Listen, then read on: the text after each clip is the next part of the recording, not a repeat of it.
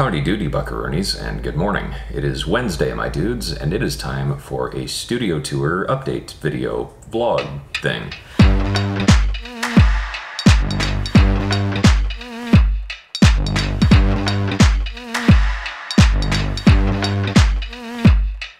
After many years of working out of things like my grandparents' basement, a one-bedroom apartment, spare bedrooms, and places we've rented over the years, I am very glad to now have a proper home studio environment. It was a pretty big investment, and it's still a work in progress, as a studio always is, but I'm pretty happy with how this turned out. I think it's pretty cool. Most of these products will be linked down in the description below where applicable. A few things I honestly don't know what they are or where I got them, so you might have to do a bit of hunting, but I'll try my best to link everything down below if you want to grab some of this stuff for yourself. First up, let's talk about gear, I guess. Let's start with all the cool stuff on the shelf back here behind me. First up, my handy dandy Waldorf Blofeld. I always wanted a Blofeld, and I finally broke down and got one because I got it for a pretty good price. It's not something I use all that much for my day-to-day work doing sound design and whatnot, but it is something I really enjoy using in my own music and something I just honestly enjoy sitting down and playing with. Next up, the Novation Peak. This is probably the best money I've ever spent on a synthesizer. That thing has paid for itself many times over by now. This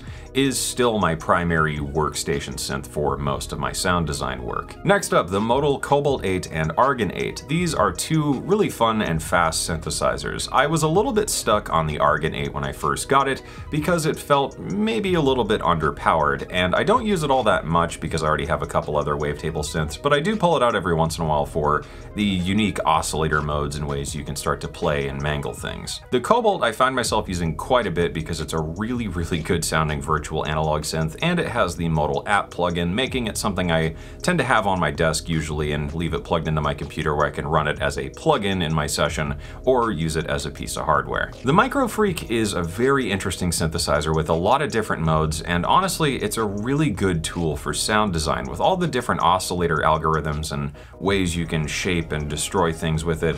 It's pretty fun to explore, and I find myself using it quite a bit for some more off-the-wall sounds, I guess hence the freak in the name. The Polyend Tracker is a very unique device that I never thought I would see during my lifetime. It's actually a hardware tracker. In my case, the tracker sits around more as a glorified 8-track MIDI generative tool, but it is a lot of fun to explore, and I do use it quite a bit just to start messing with ideas and coming up with loop ideas and things like that. I do use it quite a bit doing drum loop creation as well, because I'll import some samples from my sessions onto it and then run it through the generative features of the tracker and let it spit out a couple of variations of a loop that I can then chop up and manipulate further in the DAW. Chugaloogin' right along to the workstation here, let's talk about MIDI controllers. So lately, I've actually just been using my Arturia KeyStep Pro. The KeyStep Pro is a really solid MIDI controller. It fits really nicely on my desk, so it's a good candidate for doing a lot of the work that I do, because most of the time, I'm not doing big piano or string sections. I'm usually just sitting there plucking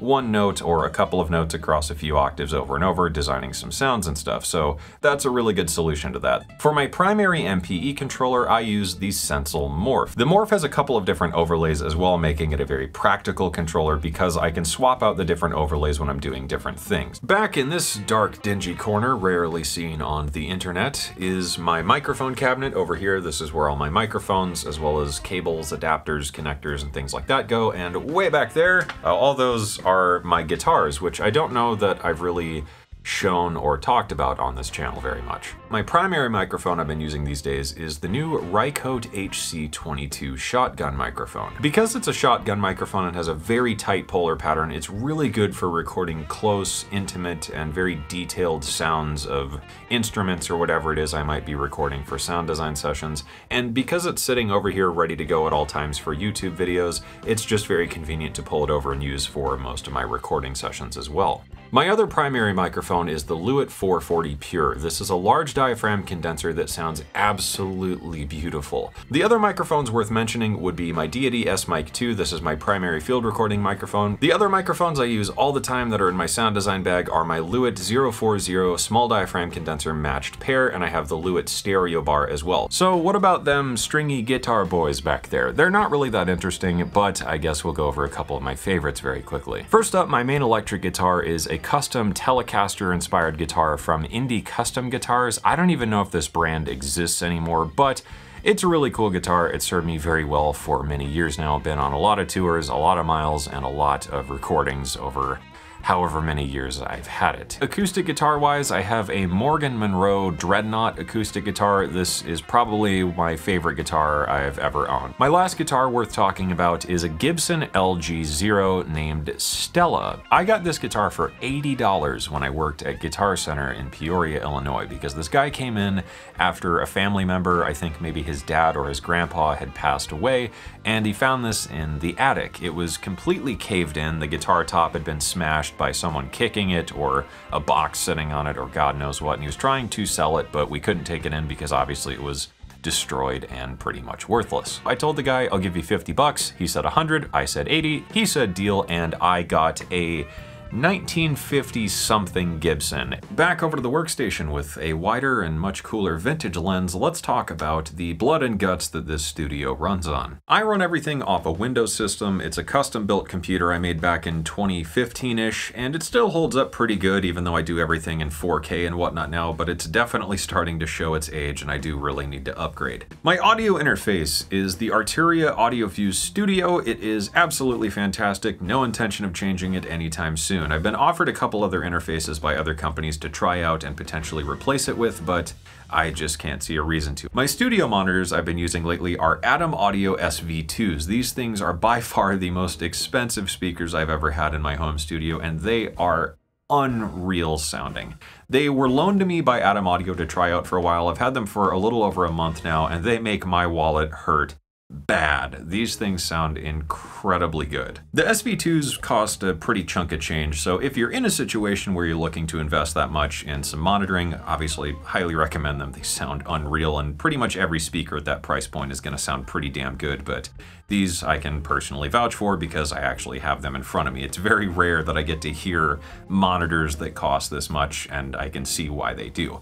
However, if you're looking for some more affordable stuff, a lot of the technology that's implemented in the S series is also implemented in Atom Audio's T series, so check those out if you want something kind of like these, but much more reasonable for the average home studio owner. Finally, closing things off is my computer monitor. That is a Samsung 4K monitor. I believe it's 32 inches, and it's a great monitor. I really like it, but I wish I could maybe get it off of my desk at some point, maybe get a second monitor, I don't know, but the thing is, it's just so massive that if I had two of them, I don't know where I'd reasonably put that and sort that out. So that's something I'm still working on. Moving on, let's talk about all my cool stuff and things, but first, I feel like this shot is oddly dramatic, and if I just turn over this way and start speaking like this, it feels like one of those corporate interviews where I talk about how much my fast food restaurant deeply cares about socioeconomic change. Let's talk acoustic treatment. This room has really thick carpeting. It's kind of ugly, and I'm probably going to change it out at some point when we change the carpet in the rest of the house, but it does a really good job soaking up so much of the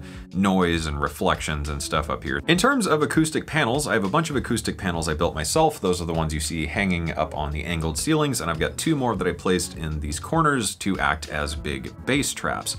The really cool acoustic panels, the ones that are all neat and light up and stuff back there, are from my friends over at Acoustics. These are really cool professional grade acoustic panels that I had custom artwork I designed myself put on, and they've got fun LED lights on the front and back. Having a space that's visually inspiring, I think, is just as important as having a space that is functional to create in, because being a creative person and being a creator, that's my job, you know, making sample packs and presets and whatever, creating content for YouTube, creating content for other companies and all that kind of stuff. I need a space that makes me want to create. If I walk in here and it's just flat and dead, it's not that fun to be up here, and it's not that inspiring and doesn't really get me in that right headspace. Because Acoustics allows you to do custom artwork on your panels, I really wanted to take advantage of this opportunity to re-envision one of my favorite pieces of artwork I've ever seen that I bought at a Goodwill for about $3 about 10 years ago. So when I was approached by Acoustics and I saw that you can do custom artwork, I sat down and designed a kind of bigger version of what that thing sort of looked like. This isn't really at all what it looked like. This is just a spiritual successor to that piece of art with a really grungy handmade X. The one on the original painting looked like really rough duct tape or something, and some cool visual symmetric designs that I made that just kind of, I don't know, sum up how I envision music, if that makes any sense at all.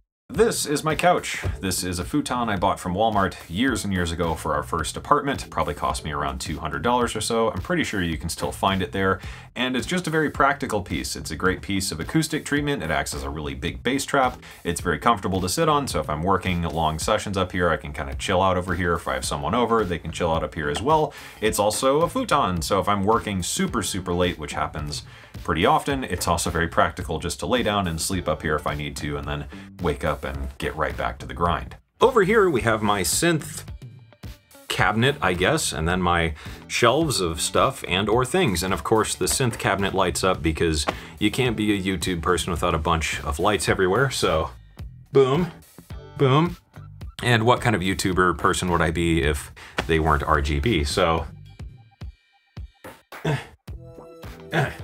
we can turn them all sorts of fun colors and look really cool doing it. There's a lot of other miscellaneous things. I've got my cool Edison lamp up there. I've got some vintage recording equipment and an old drum machine that Alicia's dad gave me.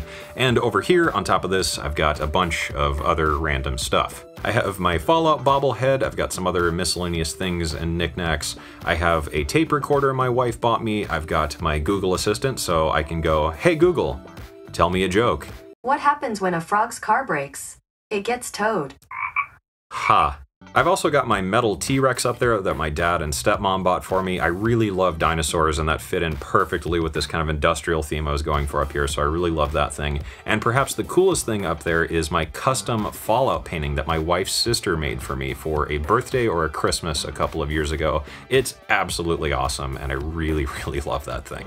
Other than that, I have some random other little knickknacks down there, and my box of stuff, and my box of things, because that looked a lot better than having a bunch of junk on my floor that I need access to, but didn't really know how to store. Over here, not really much to talk about. There's one of my acoustic panels. That's a bass trap that sits over in the corner with a big air gap behind it. This is a bookcase where I store all of my video-related equipment, camera lenses, things like that. I've got my DaVinci Resolve controller and some other things that I need access to, my camera gimbal and other odds and ends like that, and I've got some other random vintage cameras and cool stuff over there, as well as Iron Man and a painting that my mom made for me.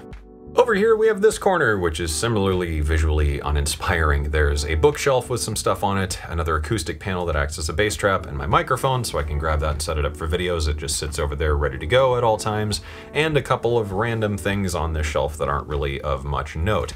There's my sound design go bag and my blimp, so I can just pick that up and go when I need to go out and do field recording sessions and whatever. There's a box full of just miscellaneous cables and chargers and other random things I need access to. That just looks better than having a pile of cables sitting on that shelf. And then I've got my lamp and my Bois bobblehead that's gigantic and super cool, and that's really it. I put my headphone box up there as well just because it looked a bit nicer, but I do need to figure out a way to make these corners look a little bit more fun. I think I might get some more of those hockey puck lights and stack them in there just to make everything a bit more bright and fun rather than being a corner of just random stuff. Finally, closing things off here back at Star Command, let's talk about my desk and everything else. This is my chair, which is this thing.